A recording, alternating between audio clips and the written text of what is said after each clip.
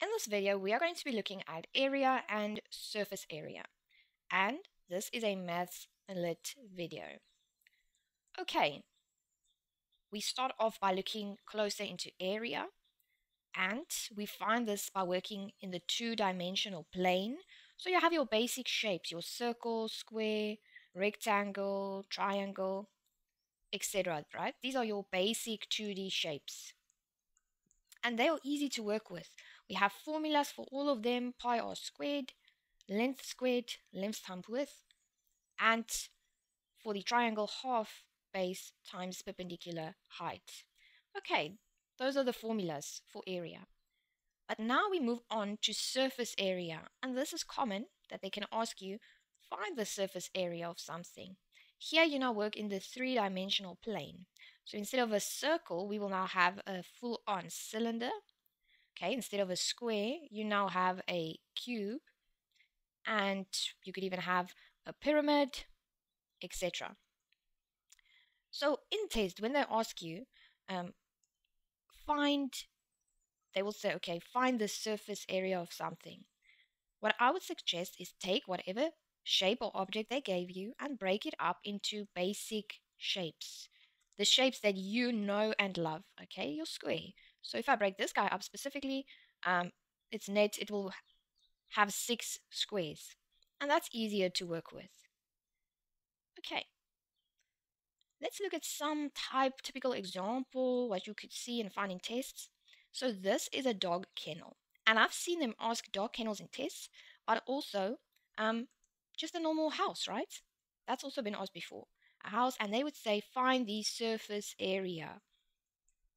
Now, what I'm going to give you to do that is a little to-do list. And this to-do list can be done in any order, right? There's no steps. There's just little blocks that I'm going to have to tick, and I'm going to do them all. Okay, start off by breaking up your object into basic shapes.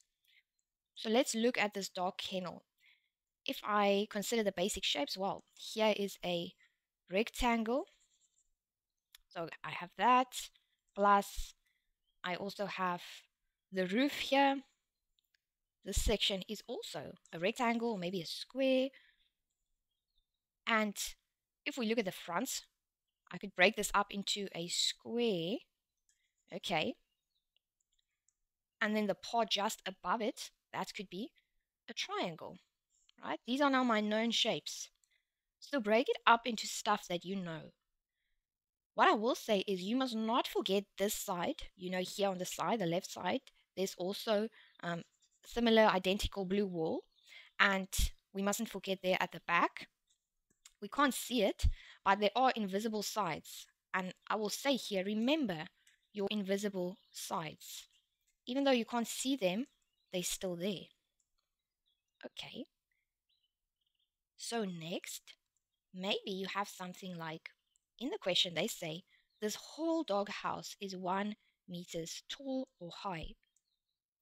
And then they further go on to say, just the roof area is 0.5 meters, just this area. So how long, or how high actually, is this blue part, just this wall? And I could easily find out by subtracting the 1 minus 0.5, and then I find out, well, this piece is also 0.5, this part. So remember also, start off by finding your missing values. Add that to your to-do list.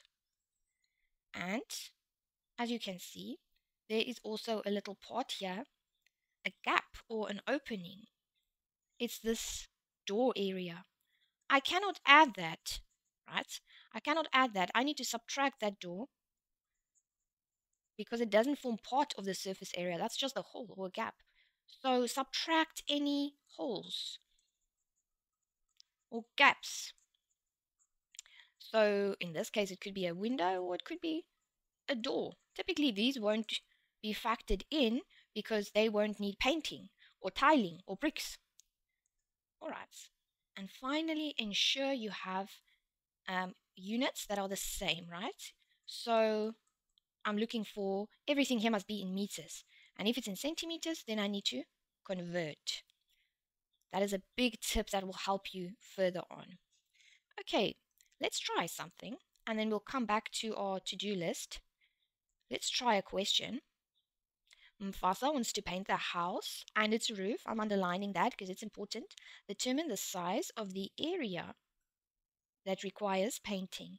Now, I know you might think, oh, they want area. But since this is a 3D object, they are looking for surface area. They also give you that the window is 40 by 40 centimeter, and they only say or show you there's one window, so you can assume there's only one, and the door is 40 by 65. So the length here is 65 because they already give you the width. Okay, so let's start off. Let's go. We have here the side. Let's get the side going. See if we break it up into shapes. This green side here is a rectangle. Okay, and I must remember that there is another one on the left side, even though I can't see it. So there are two identical rectangles. Fine. And if we talk about this front part here, it can break up into a square. And it can, it's at the back as well, right? So there are two of them. So I'm going to say here two, well, rectangles or squares. We'll see. Then at the top, this then becomes a triangle. And there are two of them because I remember at the back as well. Okay. And I can see that the roof itself forms two rectangles. As you can see, there's rectangle 1 and rectangle 2. So I'm going to have two rectangles that I add. Okay. Let's go see what we've done so far. We have broken it up into basic shapes. I have remembered the invisible sides. What I have not done is subtracted any holes or gaps. So let me go back. The hole, there is one door that I need to subtract, and it's in the form of a rectangle, and one window. And, well, yes, they only specify one window. Okay, so now I've subtracted any holes. Let's find missing values and see if we have everything. Well, here at the bottom of the house, if I want the full length, I'm going to have to say 25 plus 40 plus 25, and that will give me 90 centimeters. So I need to remember that, as well as if the whole house is 1.3 meters high and just this area is 1 meter, what does that tell me about the roof section here? That tells me it's 0.3 meters high. Okay. The 0.3 is also then, I can just put it here by the roof, by this blue area as well. So this section is also 0.3 because it's the same at the front and at the back meters. What bothers me though is the fact that some units here are in meters and others in centimeters. So depending on my question, let me go and change everything to centimeters. I times by 100, so this is 130, this is 100 centimeter, and this is 120 centimeters. This top part is 30 centimeters. You just say times by 100. I should be fine now. Let's go and see if I have my to-do list. Did I find the missing values? Yes. And I converted everything to the same units. Okay, let me move this up a little and then we start. So the two green rectangles, okay, here's the one rectangle and the one on the side. If you look at the length, it's 120. And if you look at the width, it's given as 100. Why? Look here, 120 for the length, and the width of this rectangle would be 100 centimeter. Okay, the square parts at the front, well, or is it a square or is it a rectangle? Let's see. The bottom part is 90, but now, what will this height be here, or the side? It's the same as this green 100. It's 100. So I'm going to write here 100, right? And then this is also a rectangle. Okay, let's look at the triangle. The base is the same as the bottom, so the base is also 90 centimeters. And the height, well, we worked it out in the previous slide. That said 0.3 meters or 30 centimeters. So let me say the height here, 30 centimeters. And if we talk about the roof, well, the height here, 71 centimeters. It's the same front and back. So here I have 71. And at the bottom, it's the same as the floor or ground length. So it's 120 centimeters. Okay, Then I have the door. If you remember the door's height they gave us in the question, it's 65 by 40. And the window they gave us as well. They said it's 40 by 40 centimeters. Now I'm ready, as long as I remember my formulas. Okay, so let's start with the green one. The rectangle is length times width, so that's why I'm saying 100 times 120. And I go to the yellow part. There are two other smaller rectangles. 100 times 90, it's also length times width. Then I put in the blue part. There are two of them, and the formula is half times the base times the height, and the base of the triangle is 90.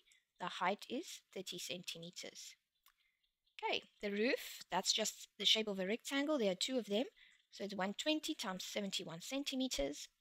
And we go to the door. The door is 65 times 40 because it's length times width. And the window is just 40 times 40 or 40 squared because that is the formula length squared of a square. Okay, this is a square and the formula is length squared 40 times 40. Put all of this in your calculator. Okay, you will get a big final answer and it will be 57,540 centimeters squared. If your question had asked you now, convert it to meters squared, okay, remember to go from centimeter to meters is easy. You just divide by 100. And since everything is squared, you're going to say divide by 100 squared. Just put that into your calculator like that, and you would actually get an answer of 5.754 meters squared, or rounded off 5.75 if you round it off. Right, that is the end of our video. Please remember to share, like, subscribe, and become part of the Whiteboard SA team.